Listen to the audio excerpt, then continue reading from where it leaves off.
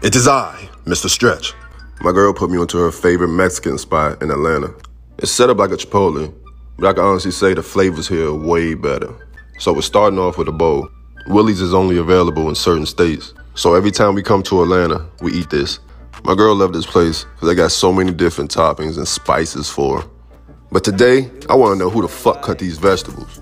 Why is the lettuce, cucumber, and tomato cut so big? Whoever cut these vegetables today need to go on mopping duty. You know, I get a little fancy, add my little tortilla chips on top. The price here is shitting on Chipotle. You get your food, a bag of chips, and a drink for way less. They also have a Willie's at the Atlanta airport at Terminal B. I know because my girl always makes a stop there. They have a very spicy salsa. That's why she here. So watching. Bye.